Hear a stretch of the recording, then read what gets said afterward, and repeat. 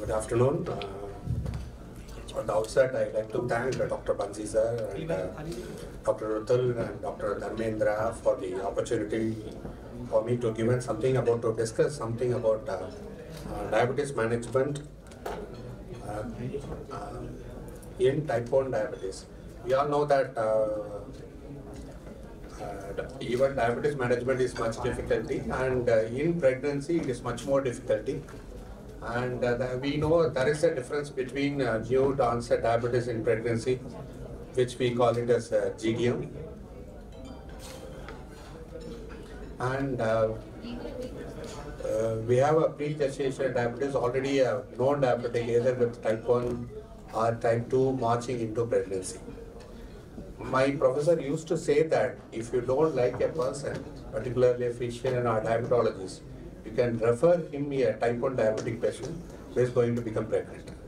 That is a tough job actually, really tough job to manage.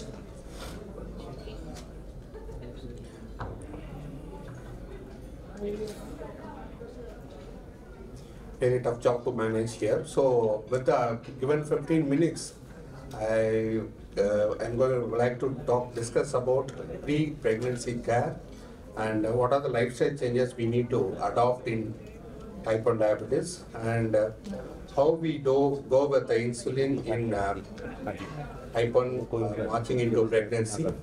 What are the recommendations, how to adjust the dose, and use of technology. We are in the era of technology. So how to use the technology in glycemic management, and labor and postpartum period, how to manage. So this is being a case-based discussion. I like to have two cases here. The case number one, she is a 23 years female, type 1 diabetes for the 9 years. HbA1c is 8.4. She is unmarried and planning to get marriage for another 4 months. Another case I do have, case number 2, 25 years primary, 11 weeks of gestation. She is having type 1 diabetes for 14 years, HbA1c of 12.7. She is having bilateral proliferative diabetic retinopathy. Already she had undergone a laser treatment for that, and her protein is 2+, that is macroproteinuria. She is on ARBs. It is an unplanned pregnancy. So one type 1 diabetic, 23 years, both are uncontrolled diabetes. One is want to become pregnant. Another lady is already pregnant with all the diabetic complications. Not only retinopathy, she is also having kidney disease as well.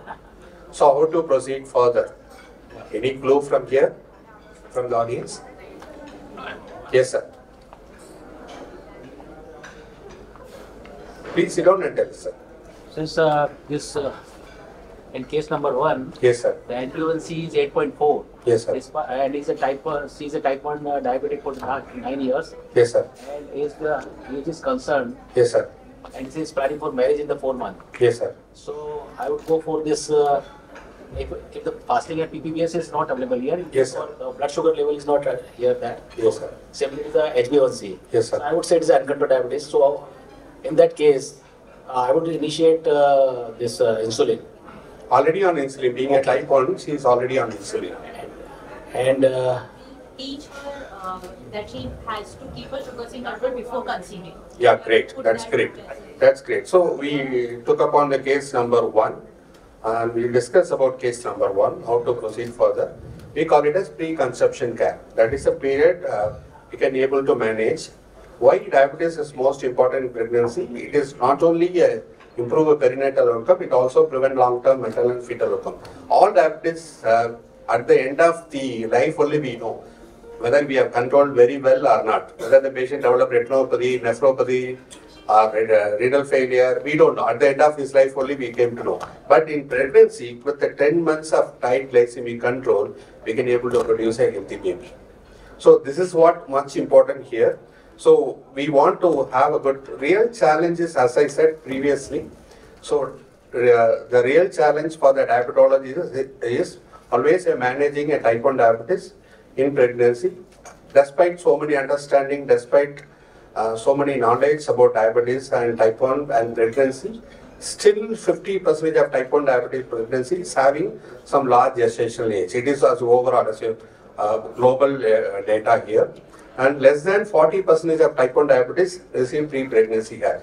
This is where we are lacking. So we as a diabetologist, as a physician, we have to take care of our pregnant children or pregnant women who are planning for pregnancy. Why it is important? We know that risk of all diabetes complications worsens during pregnancy, particularly nephropathy and the retinopathy. And whenever the baseline HbA1c is more than 8, it is also associated with preeclampsia. And the one complication which will not worsen during pregnancy is, which diabetic complication will not worsen during pregnancy? Retinopathy. Sorry, sir? Neuropathy.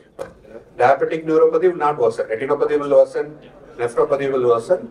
And pregnancy also increases the acute coronary syndromes. So that whenever we are talking about preconception care, that we should educate about birth control, particularly the contraception. Unmarried, no need of going for contraception. Otherwise, if you're married, we are planning for a pregnancy, instead of going for a pill, progesterone releasing IUDs are much more safer, which is 99.9% efficacy. HbA1c has to be under control. Almost 6.5 is recommended to plan for pregnancy, and ACEs and statin should be stopped. There is no doubt about that. But the latest recommendation from the US FDA that have recommended that those who are very high risk of acute coronary syndromes, that patients can be continued statin, that to be with the comma. So we have to be very careful while giving statin in pregnancy. Assessment of complications has to be done pre-conception, particularly retinopathy and microalbuminuria. Whenever the patient is having proliferative retinopathy, we have to treat, then only we have to allow the patient to become pregnant, and folic acid supplementation obviously should be started. Smoking cessation and promotion of lifestyle. We need to educate or promote our patients to reduce at least 10% of their body weight, and we have to assess the thyroid. Thyroid should be, TSH should be less than 2.5, and check for rubella antibody titer also. If needed, go with vaccine.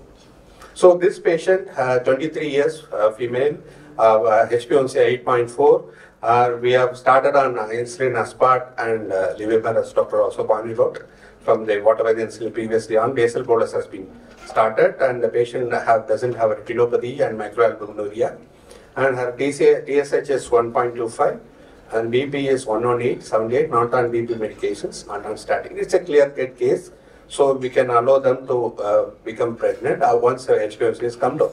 After 3 months, the patient came back to us. Marriage is within 2 weeks. Aspart dosage is 16, 10, 12, and Levemir is 18 units at bedtime. HbA1c is 6.4. They are continuing folic acid. BP is 120/80. So it's a clear-cut case. We can ask her to proceed for pregnancy planning, and we ask her to continue the same, and regular home monitoring has been advised. And whenever the pregnancy become positive, ask the patient to come back. Otherwise, after 3 months, we ask the patient to review back. And whenever we go with the pregnancy lifestyle, once we become pregnant, we want to go for lifestyle modifications. Lifestyle modification, having said that, all type 1 diabetic people should be educated about carbohydrate counting and low glycemic index. All diabetic people, particularly type 1 people, need some carbohydrate because pregnancy is a ketogenic state. So unless we give a carbohydrate, we do not induce ketosis. So weight gain should be based upon the pre-conception weight, whether it's normal or overweight or obese. Depending upon that, we can allow them go for weight gain. And exercise during pregnancy also advocated. Upper body exercise, those patients not able to go with routine regular exercises, upper body exercises we can recommend them. And whenever the patient have a high risk, we can avoid exercises.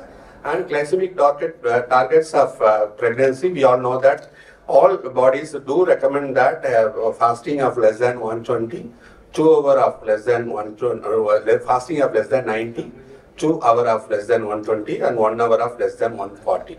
And there is a recent ADA guidelines which released 2 days before. They do recommend that hypoglycemia in pregnancies, whenever HbA1c less than 70, if you monitor with the sensor, it is less than 63.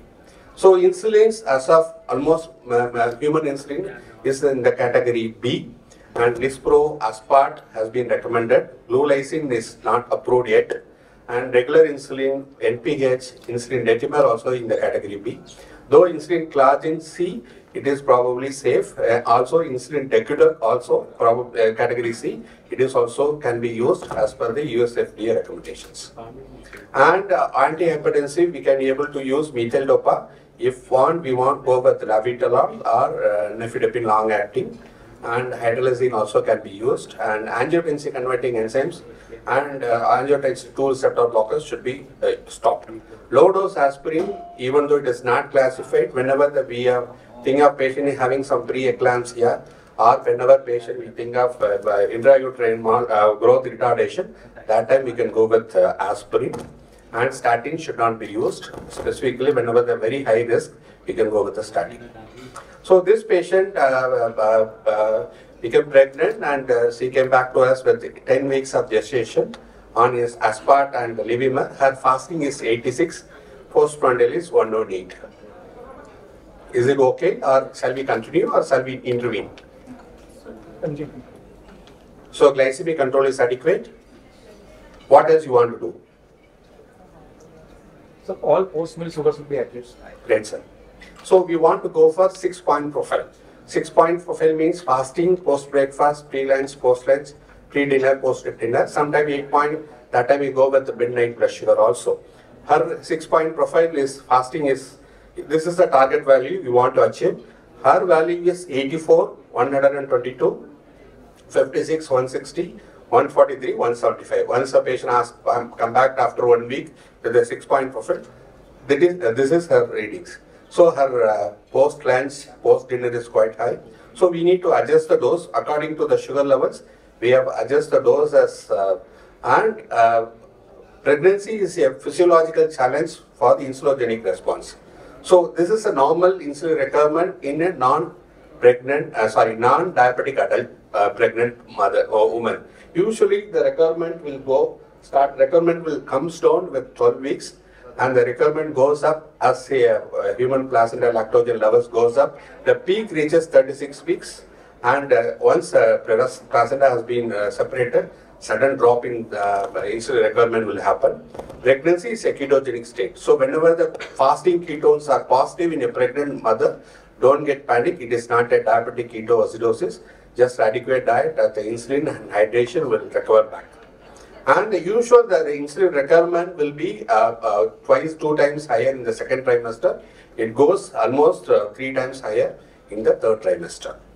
So the current technologies in type 2 diabetes, nowadays we are following continuous glucose monitoring technology.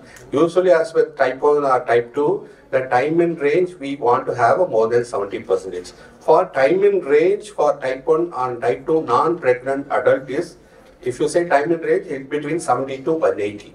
For pregnancy, if you say time in range, the response value is 63 to 140. So in between 63 to 140, we want to have more than 70%. But either particularly in type 1 diabetes, we want to have a 70% time in range. Time below range is 5%, time above range is less than 20%. The ADA 2024 recommendation do suggest that the decision whether to use CGM in a pregnant individuals with the diabetes or with the GDM should be individualized based on the treatment regimen, circumstances, preferences and needs. Doesn't mean that all the patients should be exposed to CGM. And the CGM, there are 2 trials are available. One trial is CONCEPT, which is a continuous glucose monitoring in pregnant women with type 1 diabetes.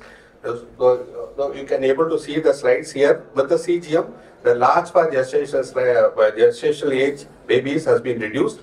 Neonatal hypoglycemia has been reduced. And the hospitalization for the baby has been, ICU admission also been reduced. And this is a real world data observational study which also pointed out that the second trimester and third trimester maintaining time in range will reduce the large for gestational age. So one word about insulin pump therapy, and as we know that the insulin requirement will go up and down frequently in the pregnancy as the hormone levels varies. So frequent adjustment of insulin dose will be needed, which is very cumbersome. Many our diabetic patients will not able to follow it up. And whenever the low glucose suspend technology happens, the rebound hypoglycemia, ketonemia is quite common in pregnant mothers. And usually those patients already on CGM, already on pump, started well in advance before pregnancy, can be asked them to continue. And the latest hybrid closed loop system has been advocated, which has been much more promising. So we are worried about these complications. Why we want to control diabetes? These are the particular complications. Those pre-gestational diabetes, we are worried about congenital anomalies.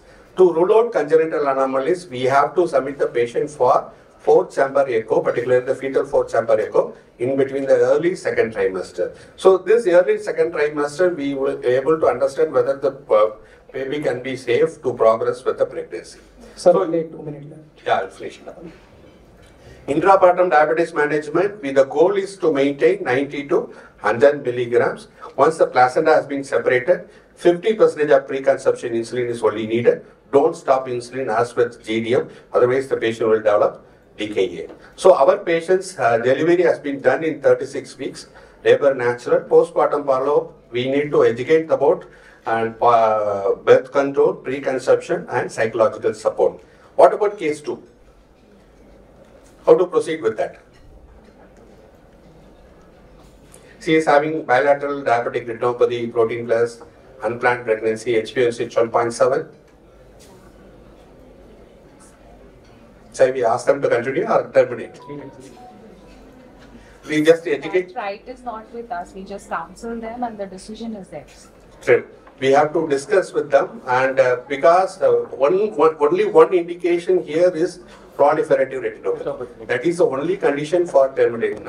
Even with high sugar, it is not an indication for termination of pregnancy. We have to go for 4-point echo at the early pregnancy, early second trimester. If it is abnormal, then the patient can be take a decision whether to continue pregnancy or terminate. It is not our issue.